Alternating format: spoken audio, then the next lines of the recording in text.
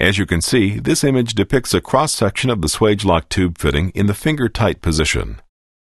We can identify the nut, the front ferrule, the back ferrule, the body, and the tube.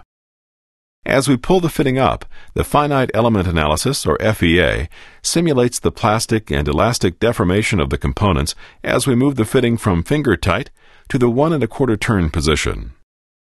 You can see that the hinging and colleting action of the back ferrule nose provides more material in close contact with the tube adjacent to the tube grip.